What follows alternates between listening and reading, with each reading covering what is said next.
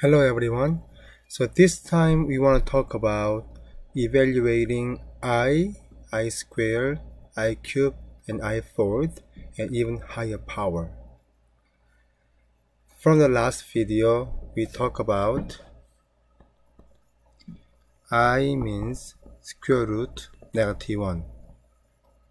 So there is a key point to begin this topic today.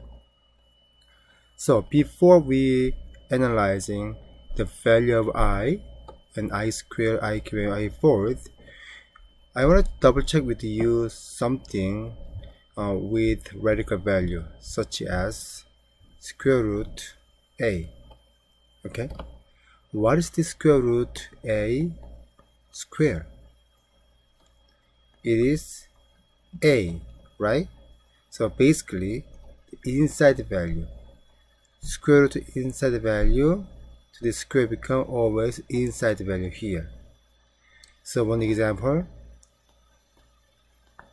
so square root maybe 7 square, then this become 7 here, right?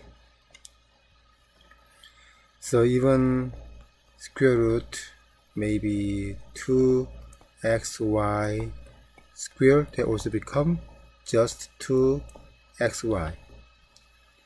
So based on this concept, now we can make square root -1 square, which means -1, because square root inside value of the square become always inside value.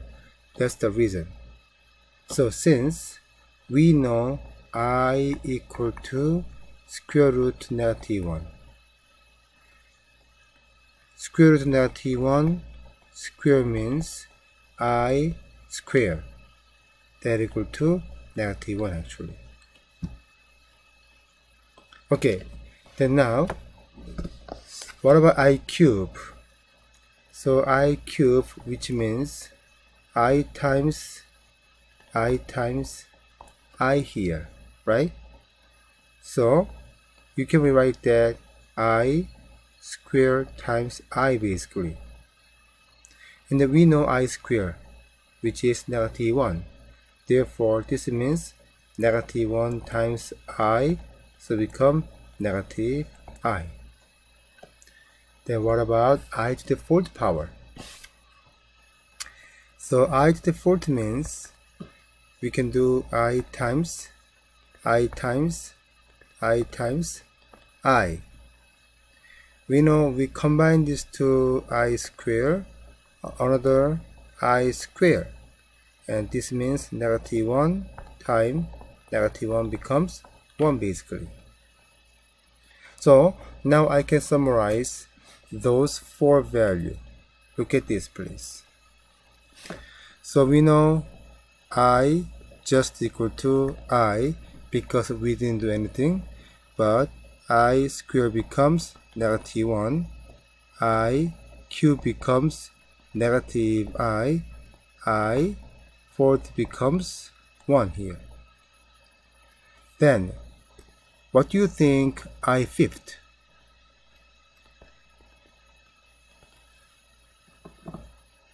Yes, I fifth becomes I times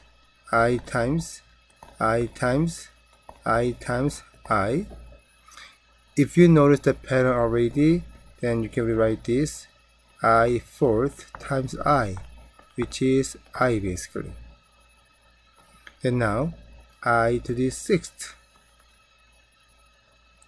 which means now I can write I fourth times I square, right?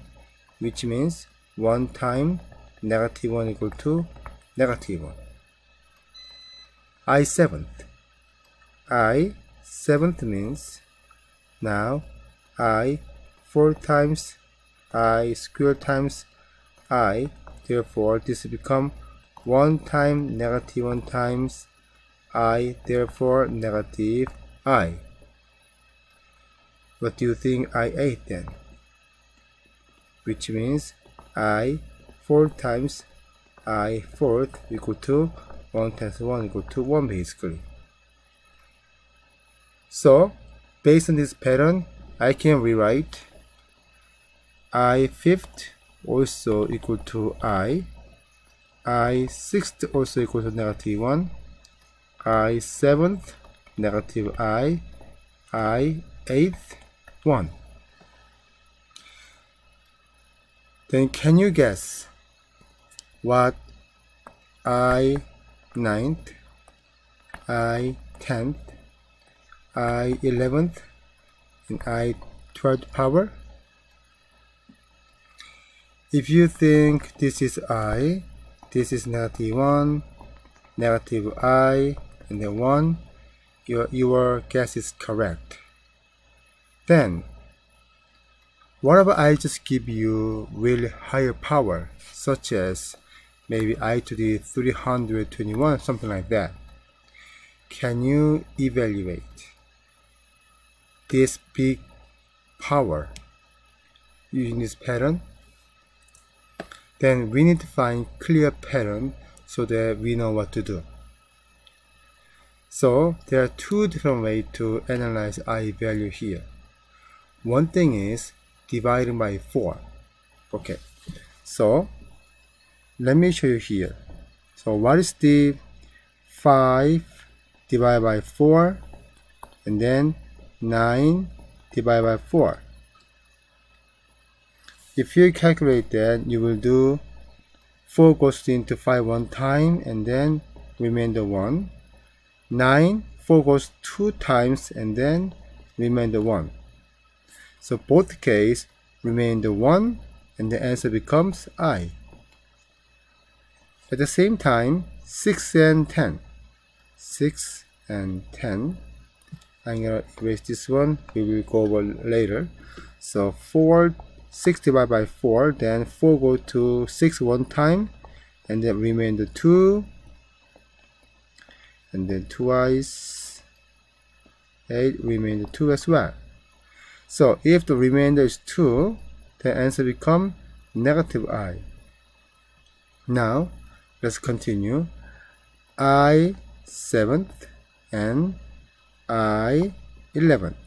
We just divide 7 by 4, also divide 11 by 4.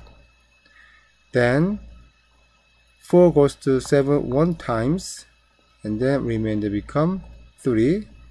So this is 11 divided by 4 actually. This is not easy to read, so I'm going to rewrite it.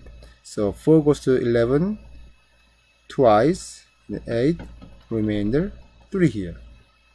Then if remainder 3, the answer become negative I. Okay. Now I to the 8, I to the 12, they are divisible evenly by 4. 8 divided by 4, 2. 12 divided by 4, 3. So no remainder. If there's no remainder, the answer become 1 here. That's the one way to evaluate it. So using this maybe pattern, we may practice a few questions. Then I'm gonna move another method. Okay. So let's think about I to the 321 power here. Simply, you just make division the exponent by 4. So 321 divided by 4. So I can see 4 goes into 32 8 times and 32 and the 1. So remainder is, so the quotient becomes 80, the remainder equal to 1. Therefore answer becomes I. Okay. So let's do one more, maybe I to the 103 power.